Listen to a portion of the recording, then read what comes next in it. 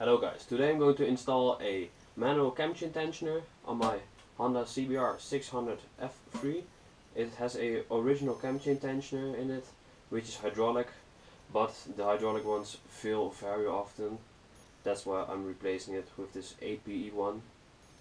Well, I got this ridiculous looking GoPro chest mount, so you can get a better look on how to install your APE cam chain tensioner.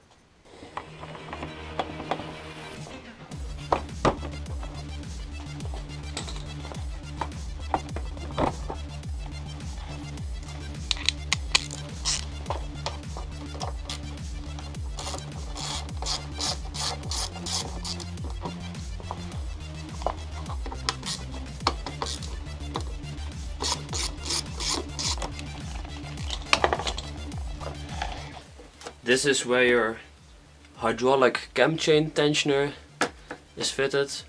So get this plastic out of the way and then we're going to take it out.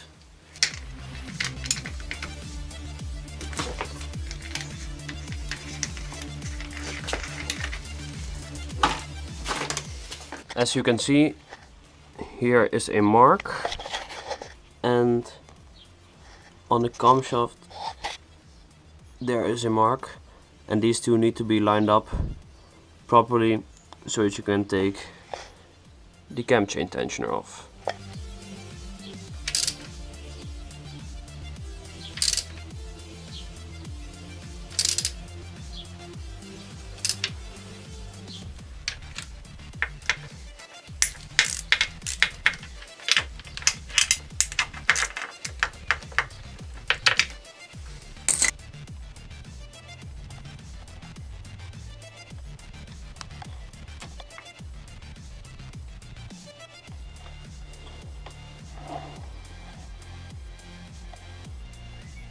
This is the old cam chain tensioner, which is hydraulic, as you can see.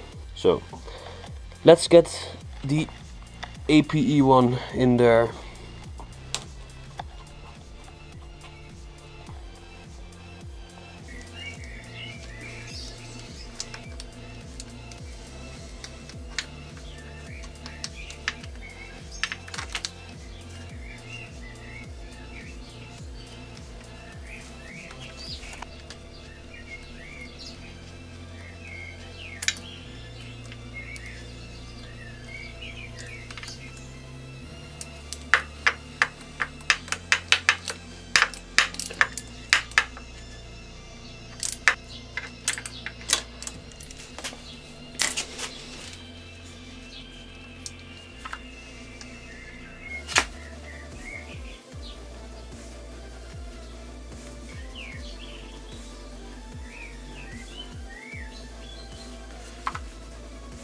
Well, as you can see, I got the new APE cam chain tensioner in. The manual one, on this you need to screw it inwards, hand tight, and then give the crankshaft about 2 full rotations to check that the pistons don't hit the valves. When that's correct, we can screw this back, start it, and then fine tune it till we're completely satisfied with the result.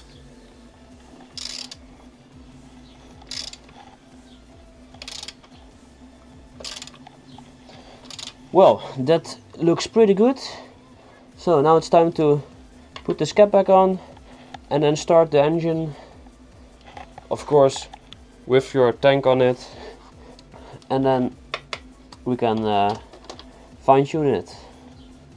So let's put this thing back on and get the fuel tank in its place, and then fire up the engine.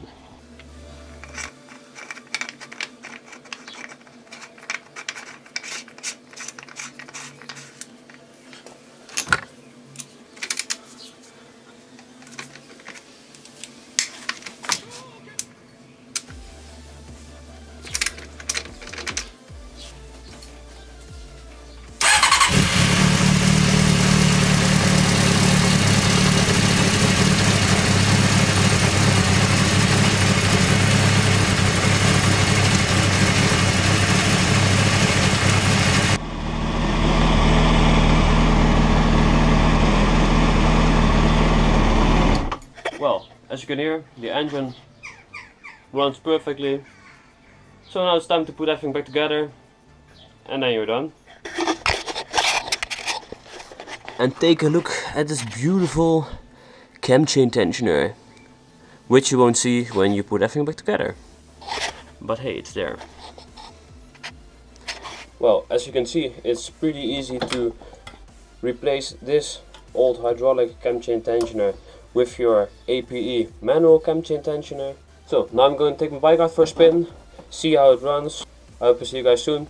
Don't forget to subscribe here and give me a thumbs up and leave a comment below, and I will see you guys later. Bye.